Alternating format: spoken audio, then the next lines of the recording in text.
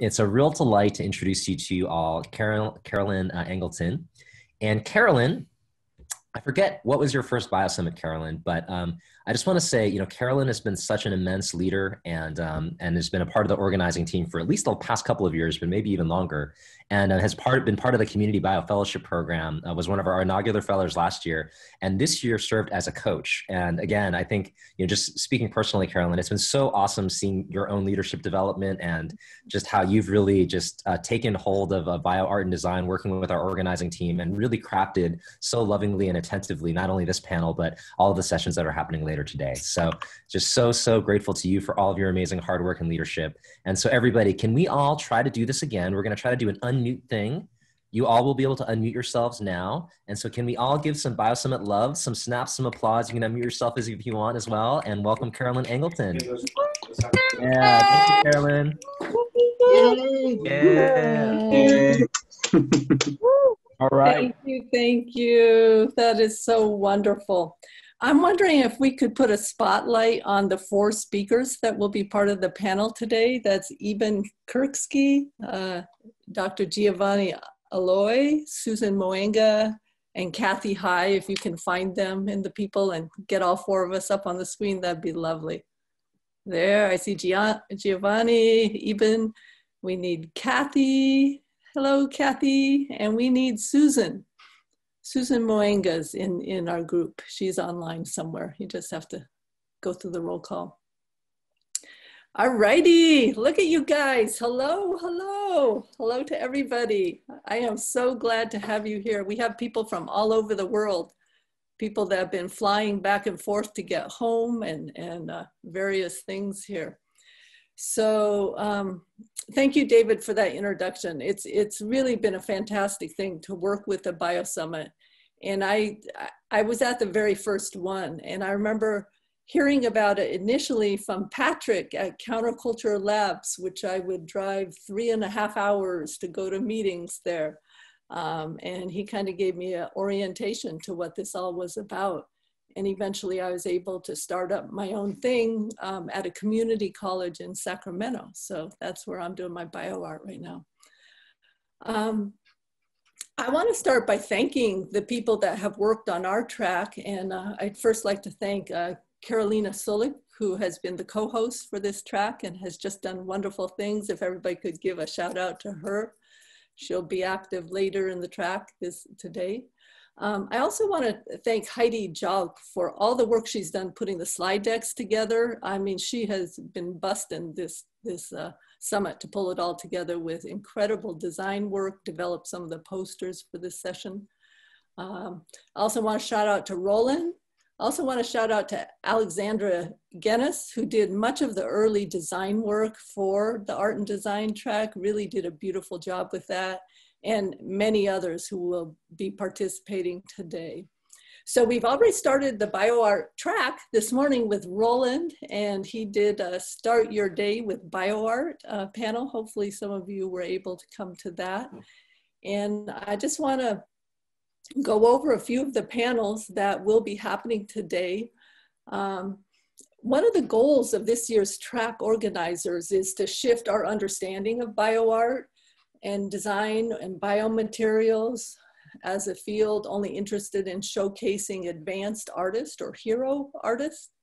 We want to shift that to a new definition of art making and look at how we might function as a supportive group of cultural workers, driving questions around biotechnology and organismal ecosystems, and advance bioart as a co-creating process aimed at cultural meaning making. So that's kind of our mission, you know, with what we're doing in this track. And our panels that we have today will reflect that.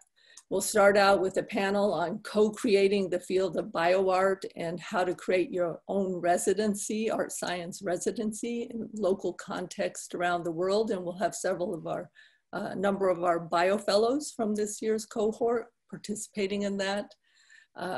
That'll be followed by a panel on invisible forces with Roland, talking about some viral art that he's done, some curriculum development during the pandemic, and then also all things algae by the BioBabes. So that will be one of our panels. And that'll be followed by a panel by Heidi Jalk on prototyping the future of biomaterials. And next we'll have a wonderful talk by Natsai, a leader in the fashion industry working on sustainable dyeing techniques. She'll do a talk called The Great Design Rest. And then we'll end up the evening with something called a gratitude offering for organisms that will be done by Jennifer Willett from Incubator Labs. And I want to remind everybody, that's going to be kind of a group meditation type thing. And we want everybody to sometime today, find an organism that you can hold by your side during that meditation. So just be thinking about that as we go along. So now on to this particular panel that we have here today. I want to give you a little bit of the context for this panel and some of the ideas that we'll be working with.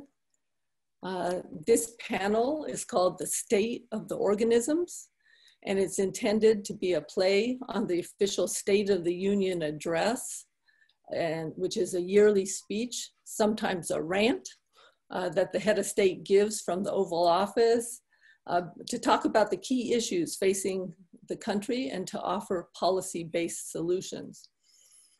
I think many of us here today would agree that the who that is considered important enough to include in these talks and in policy priorities is, especially in the United States, reflective of the sole values of the upper class, primarily white, a group of power brokers aimed at how to grow the economy and extract more resources from the earth.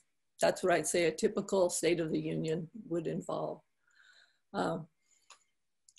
Nowhere in this address do the rights of non-human entities come into serious play. Notably, several countries, including Ecuador, Colombia, and New Zealand initially, have written into their constitutions the idea of nature's right to integral restoration. This is where nature, in all of its life forms, has a right to exist, persist, maintain, and regenerate its vital cycles. This is where ecosystems and organisms are actually viewed as living entities with agency, with intricate interwoven properties in which the need for an intact ecosystem, including clean air, clean water, and the right not to be forced to go extinct. Where there's, and this is true whether the entity is a plant, an animal, an algae, or a microorganism. These entities have rights to exist. And I think that's mind-blowing to think that we have to ask the question, do these organisms have the right not to be forced to go extinct here? So this is something that is in the background of what we'll be talking about today. So too, here at the BioSummit, as a group of synthetic biologists and bioartists, we work with these entities. And through the use of their cells, we're now able to change their life trajectories, their metabolic processes, and their integral chemistry. We take for granted the free use of their cells now as another factory-based method of research-focused knowledge attainment and product manufacturing. In this system, in this state of the environment, and therefore the state of the organism, we are at this point beyond a tipping point. We have arrived at our future, the one that we've so adamantly engineered by hierarchical and depletionary global and individual practices, led by the profiteering and brutal colonial grab of resources by the global north, as well as ourselves as individual people. Seldom do we think of how it is for the other, the non-human, in essence, everything that is more or different than the two-legged human. We don't think about how they feel or the senses they have of this moment and that would be by whatever sensory or feeling mechanism they possess. We don't need to analyze or to parse out the levels of sentience or award corresponding rights of moral care based on our assignment of sentient level to know that organisms are being dramatically affected at this moment in the crisis, be they large mammals or microscopic entities. So today we have a group of esteemed panelists distinguished across the fields of anthropology, multi-species and CRISPR studies, to the field of advanced crop breeding, to an art historian who publishes widely on animal and plant species in the context of art history, and one of the early pioneers in video and multimedia media arts, who runs one of the first and only PhD programs for bioartists in the United States. We have quite a group here assembled along this topic, and I'm very grateful to all of you for coming. I would like to introduce first Dr. Eben Kirskey, and maybe you could wave, Eben, give us a wave so they know who you are. There's Eben. He's from Alfred Deakin Institute from Victoria, Australia. We have Dr. Susan Moenga, if you could wave for us, Susan. She's from UC Davis Plant Science, and I would still put her halfway between California and Kenya, but in fact, she's actually in Kenya. She just flew back there today, this week, after finishing a PhD program among the smoking fires out in Davis, California. I'm so glad that you could join us, Susan. We have Dr. Kathy High from Rensselaer Polytechnic Institute. Give us a wave, there's Kathy. She's from Troy, New York. And we have Dr. Giovanni Aloi from the Art Institute of Chicago, an art historian from Illinois. So with those introductions, I want to start. And we're going to start with just kind of a general outlaying of each of the panelists' ideas. They'll each have about 5 minutes to talk about what are some areas of concern that they have. And I'm going to start it out with the question, what is your perception of the state of the organisms currently? And I think, Kathy, if you would like to start us out, that would be wonderful. And again, Kathy is running an interdisciplinary art science graduate PhD program at the Rensselaer Polytechnic Institute, a very innovative and historically ground-changing program that she has there. Kathy. Thank you so much, Carolyn. That's amazing. And hello, everybody. This is my first BioSummit, and I'm super stoked to be here because I've wanted to be here for years. And now, even though we're pent up with the pandemic, it has made some things possible. So, and today I'm going to just introduce some ideas in response to the wonderful introduction that Carolyn gave. And thank you for organizing this panel, Carolyn. And my word for the moment we're in would be adaptation and really what we don't know. The concept that I'm going to talk about for a few minutes is ruderal ecologies. And I'm going to borrow from Bettina Stotzer, who's a STS person who's been practicing in Berlin. And I'm going to read a quote from this article she wrote called Ruderal Ecologies, Rethinking Nature, Migration, and the Urban Landscape in Berlin, where she talks about what this means.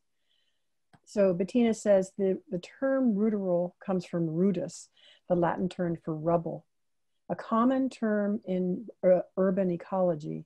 It refers to communities that emerge spontaneously in disturbed environments, usually considered hostile to life. The cracks in the sidewalk, the spaces along the train tracks and roads, industrial sites, waste disposal areas, or rubble fields. Neither wild nor domesticated, ruderal communities depend on what is known as an edge effect and the juxtaposition of contrasting environments in one ecosystem.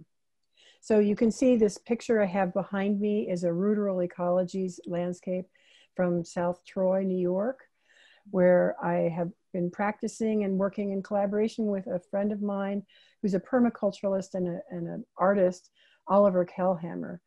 And we've been looking at these kinds of environments, and these are places which have gathered a lot of industrial waste. They're sometimes called brownfields, where industry has dumped certain kinds of toxins into the ground over time. And one of the things that Oliver and I have been looking at is the way that these areas are extremely biodiverse, and they're they're thriving in a lot of different ways. The plants are there and the microorganisms working with them to maybe take up the toxins. And also, you know, as I said, there's a huge diversity of plants, animals, and microorganisms that are growing there. I don't think we really know all of the work they're doing. And in fact, most places like cities, not necessarily in Europe, like Berlin would be a great city to look at as an example, not about this, but Troy certainly, and other upstate New York cities and cities across the US have been capping their brownfields with asphalt, cement, and kind of not letting nature per se do its thing. And Oliver always asks, are there novel symbiotic partnerships for bioremediation and detoxification evolving under our very noses? So in thinking about ruderal ecologies, I've also moved into looking at my own gut biome as another kind of environment that I want to investigate. So I've been doing work around the gut biome for a number of years as an artist, not as a scientist, as an artist, but working in tandem with scientists. I have Crohn's disease. So this puts me, which is a inflammatory disease of the bowel. And so I'm interested in this area, probably because of that. But there's been a lot of research around the gut biome of late anyway. The one thing that I found about my own gut biome from doing different kinds of testing, particularly with Dr. William DiPaolo in Seattle, he's been a colleague and collaborator of mine, is that I have a kind of lack of biodiversity in my gut. It's a condition called dysbiosis, which is meaning that from treatments I've had with antibiotics and other drug treatments over the years, my gut has sort of lost this wonderful richness of biodiversity. And I usually think of this kind of mutation as a kind of negative condition, but lately I've been trying to switch this up to look at these models of ruderal ecologies. And also now I'm looking at other animal models who have conditions of dysbiosis in their gut. And one creature that I found that really lends itself to this are vultures. Vultures, the cleanup, you know, animals of the world, the scavengers, are really of great interest to me because they have a condition in their gut where they have very limited bacteria. They have 2 bacteria, Clostridia and Fusobacteria, in abundance. And this, I'm giving you a really shortened version of what this is, but in looking at them, I'm really curious as to how they can tolerate these toxic bacteria in this abundance, which we wouldn't be able to do, and how it affords them then to clean up sometimes the mess that we leave around, like the dead animals by the road that our cars kill, et cetera, et cetera. So I am trying to figure out if there's any way that I could take my own condition, which is leaning towards this condition of the vulture, and push it a little further that direction. And so I'm thinking about bacteriophages and things that might be able to switch up the profile of the gut. We don't actually know always what's in our gut. There's still a huge amount of research to do. And I'm hoping that maybe this is work that I can do in the next year with some virologists in Philadelphia at Integral Molecular. So thank you for your time, and thank you again for listening. Oh my goodness, Kathy, that's amazing. That is so amazing. I'm such a fan of the work you do, and it's so inspiring that as an artist, you're taking on these concepts and you're actively, you have this element of social activism that is at the core of your art practice. Thank you very much for sharing that with us. Kathy will be talking more on the second panel during our main session. I'd like to move on to Dr. Eben Kirskey from Australia and hear what his take is on the state of the organisms right now. How are you doing, Eben? I'm doing great, and it's really awesome to be here and see so many friends in this massive Zoom room. So there's really one word for me that sums up the state of the organisms, and that is vulnerable. And right now I've been thinking a lot about the human organism. We're obviously vulnerable. We're living through a pandemic, but that word vulnerable also encapsulates so much. Our planetary ecologies are unraveling, not only from climate change, but from the toxic legacies of industrial capitalism that we're living with. We're living with cancers right now. The chances are that about half of us on this panel are going to get cancer, at some point in our lifetime. And in thinking about vulnerability, I think it's also important to think about the organism not just as an entity separate from the environment, but to instead think about the vulnerability of holobionts. So, the holobiont is the organism plus all the others that it depends on. So, for us to just care about ourselves in a narrowly construed sense, that's an error. That's an error in thinking. That's an error in ontology. But at the same time, I'm really concerned right now with vulnerable dreams. So I've just finished a book about CRISPR capitalism. It's called The Mutant Project, and it's about, a fragile set of hopes, a group of people, a transnational collective that singled out this one particular receptor called CCR5. Let's create a synthetic human organism that isn't going to be vulnerable to AIDS, or HIV. And the first people that taught me to hope, kind of in this frame of gene editing, are long-term survivors of HIV, people who saw their partners die in the 1980s and the 1990s, who've been holding on for their whole lives, imagining the next experiment as the possibility of a future. And about 10 years ago, some of these longtime activists got their genes edited. They knocked out CCR5, and many of them experienced profound health benefits. So people who are able to control their viral loads with regular medicine, many of them have damaged immune systems that aren't being taken care of by the current regime of medicine. And gene editing provided some fragile hopes for these communities. But then CRISPR capitalism, or gene editing capitalism, got in the way. The company that did this, Sangamo, they made $1 billion on the stock market. One of them went to jail. One of the Sangamo scientists went to jail for insider trading, and the money flitted away towards something else. The book also tells the story of another CCR5 experiment that grabbed headlines, the birth of Lulu and Nana in the lab of He Jiankui in Shenzhen, China. And, it's a similar story, very fragile hopes of parents who are living with HIV, who wanted their children to not have that social stigma. HIV in China is very much a story of a livable disease, but a disease that comes with workplace discrimination on the marriage market. So they had these fragile hopes for their children bound up in this world first experiment. They can't make babies. If you're HIV positive in China, you can't use basic IVF technologies. So my book, The Mutant Project, tells their stories. But that particular book and my broader work is also all about misplaced concreteness, a sort of genetic fetishism that comes with a lot of this biocapitalist speculation.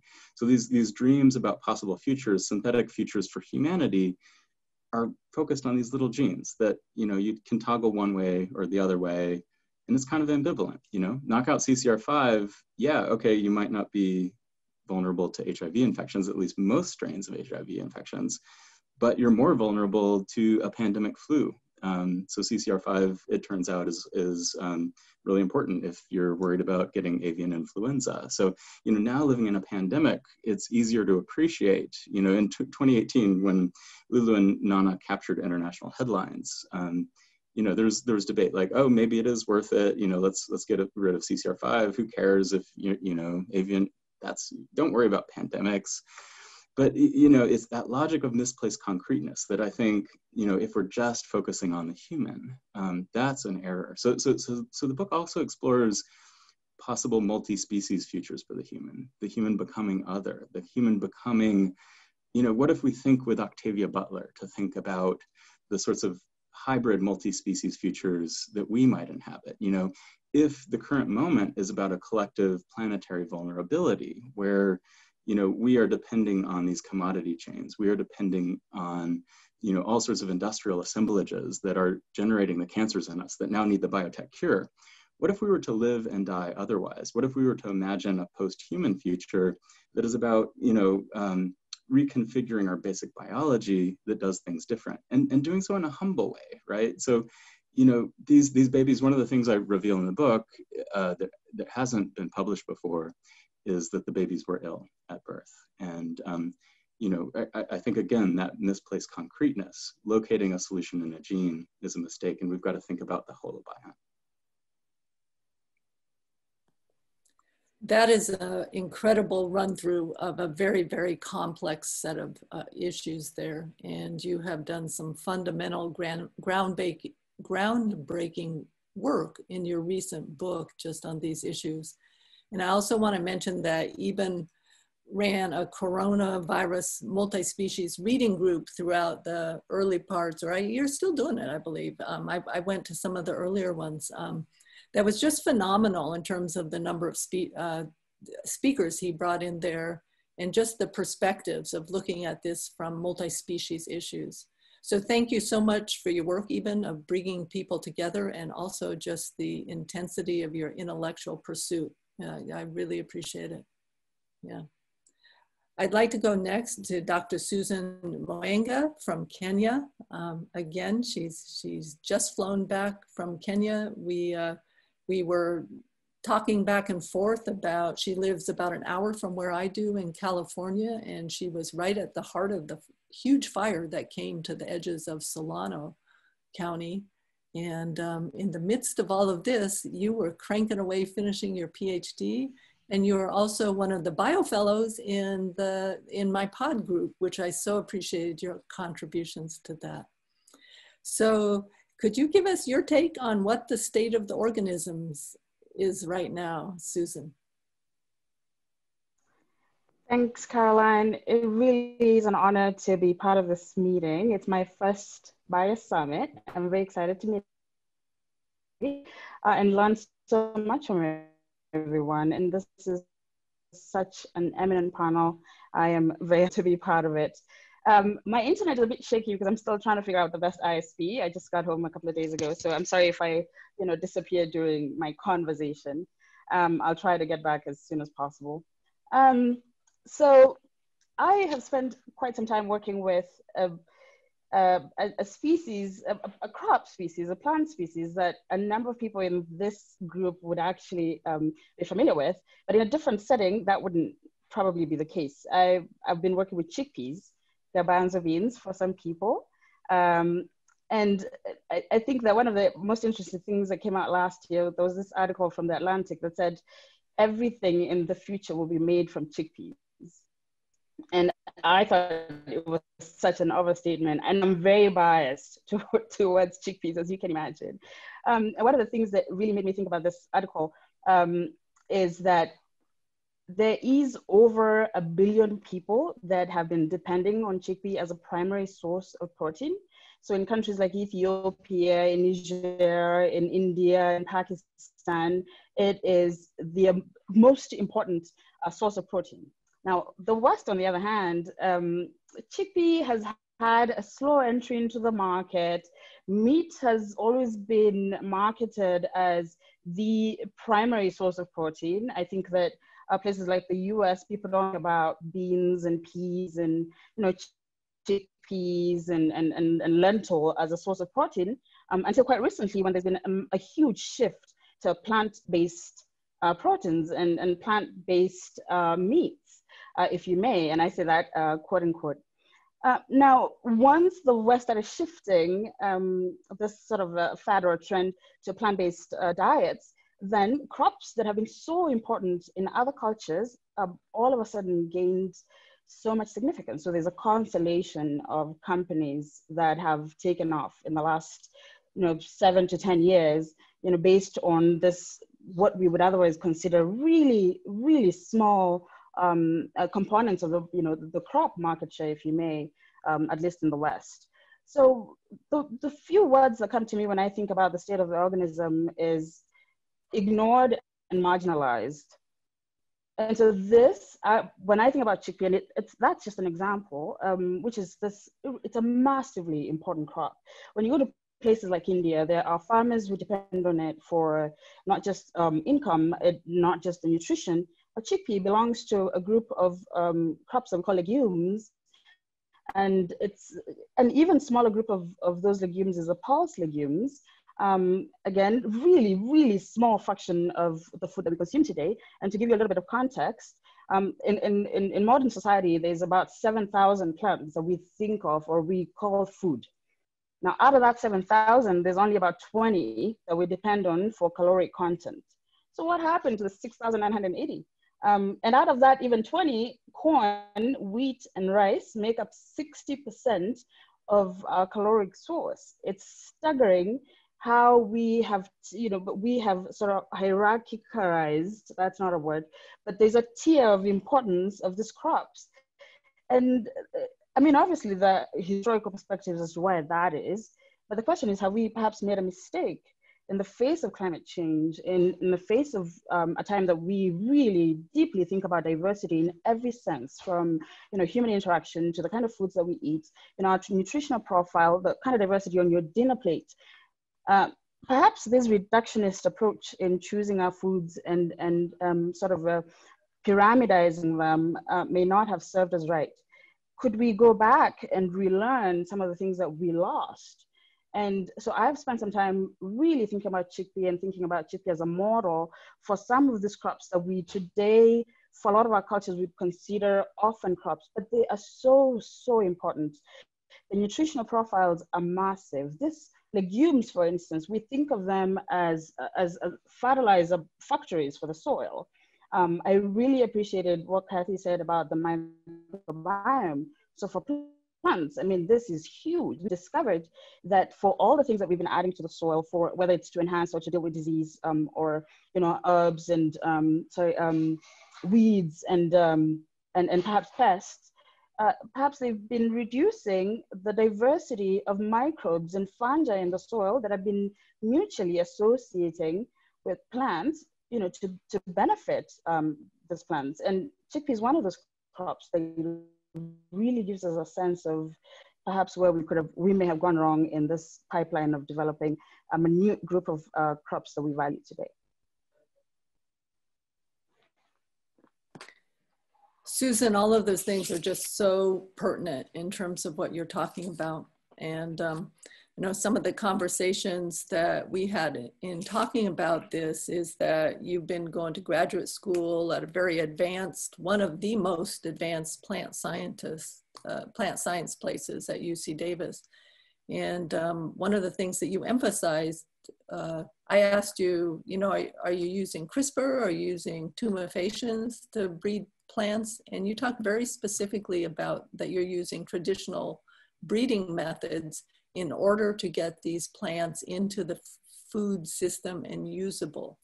And so I think that is important for the people working in biotechnology to hear in terms of what's the nature of breeding techniques that somebody like Susan is learning and utilizing in order to take it back to real world situations. So thank you so much for that information. I think the politics of what we grow and who determines that are critical, and they are very much so in the nature of how we create. What are we creating? What is the process of creation, whether it be traditional art or whether it be engineering our futures. So thank you so much for that. I'd like to go now to our final panelist, who's Dr. Giovanni Aloi from the school at the Art Institute of Chicago. He has done phenomenal work running an online journal, Antennae, and gives numerous talks and does research both on the state of the animal as well as the state of plants. So thank you so much for joining us and welcome. What's your take on the state of the organisms, Giovanni? Thank you so much for having me. It's such a pleasure to be here. And I knew this panel was going to be amazing, as I know the panelists and I know what they're capable of. And I'm just so excited to hear what they've got planned for us. I think the organism is really, really tired of our obsession with purity. And that's a kind of bottom line, if you like, an undercurrent to everything I have done over the past 10 years. But in a nutshell, my work is concerned with representation on multiple levels. I studied visual cultures as well as art history, you know, in Italy. And I am very painfully aware of the importance of representation in art and how art then influences everything else we consume just in visual cultures, thinking about movies, advertising, it's everywhere. The tropes that were set for the representation of animals and plants during the Renaissance, as well as our colonial heritage, still pervade the representational tropes of today in very subliminal ways. So a lot of my research has looked at the root of the problem within the context and broader focus of engagement. Everything I do is designed to evidence and highlight certain structural paradigms that define our relationship with nature, that prevents us from understanding nature from different perspectives, and try to undo, try to disentangle those paradigms so that we could see beyond the strictures of representations. And I'm thinking specifically when it comes to art, our obsession with symbolism and the representation of nature that has objectified organisms over time. I'm thinking specifically, just one example among many, the representation of flowers in still life painting during the 17th and 18th centuries,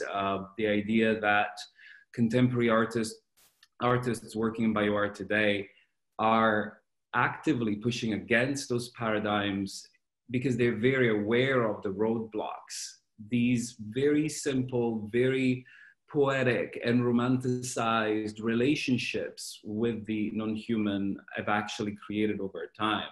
So over the past 20 years, I've focused on animals at the beginning with the field of animal studies, and around 10 years ago, shifted to plants within the holistic conception of the Anthropocene. And one of the ideas that I hope to be able to explore today is related to two of my recent books. One, it's called Speculative Taxidermy, and the other one, Why Look at Plants. In both books, in different ways, I focus on the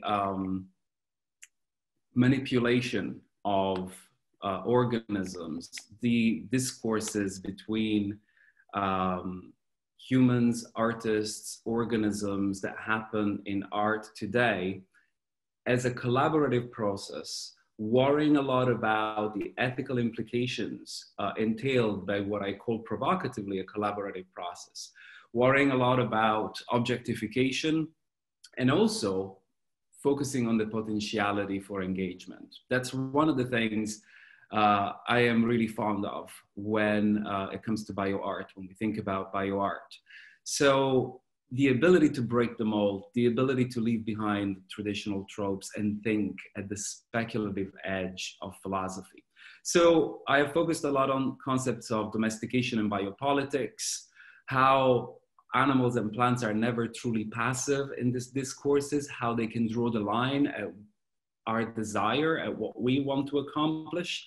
But also, more recently, I think I had the opportunity, because of the general discourses, the tensions around race, gender, and immigration have also led me to focus more intensely on discourses of nativism. So native species, vs. cultivars in the case of plants more specifically, and the actual benefits to ecosystems. So that to me remains the paramount concern about the state of the organism. I see the organism as defined by tensions, limits, and becomings that are human, non-human becomings. Human, non-human becomings dictated and defined by capitalism, by history, by the way in which we're unable to think beyond the cultural structures that we've created, ultimately with the goal of sustainability at the very end of it all. Our obsession with purity, just returning to that point, is one of the roadblocks that we still carry with us, especially in the conception of nativism, decolonization, and all the hot topics related to sustainability that we are engaging with today.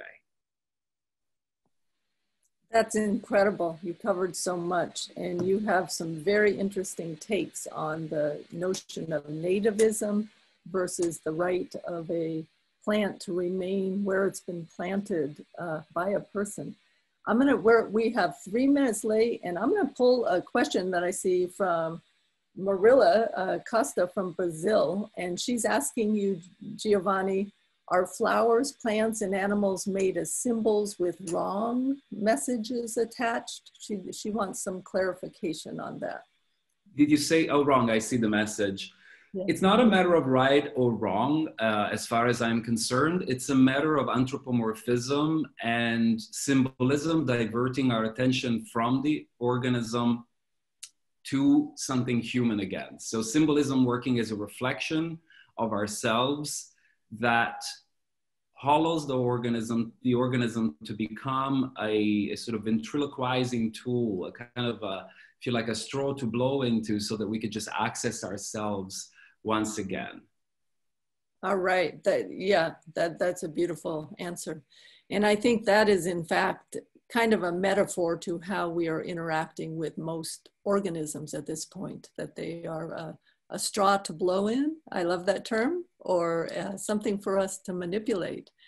And so we're at the end of our time, but we will continue to look at these issues about how organisms exist on the spectral edges of human beings, what we're doing to the world. And it's a concern for all of us in many fields, and particularly in the arts and in the humanities.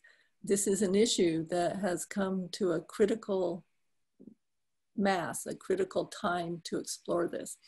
So I thank all of you. Thank you so much to our panelists. If we could give them a big round of snaps to thank all of our panelists here. And stay tuned for more. We're going to go into these concepts in depth in the first panel in the bioart and design track today, starting at 2 o'clock. Thank you so much, everybody. Yay, thank you, Carolyn. Can we keep the claps and the snaps going for all of our presenters, our panelists, and for Carolyn? And somebody remind me, which room are you guys in for the afternoon for bioart design? Somebody has to tell me. I don't have it right in front of me. Or we can put it in the chat so everybody remembers. All right, the Golgi. We're getting hit with lots of Golgi complexes. Great. Golgi Complex at 2 p.m. Eastern. Looking forward for an epic 5 hours of bioart and design. It's a really amazing lineup. I think the organizers have really just done an incredible job, very thoughtfully curating the afternoon. So really enjoy it.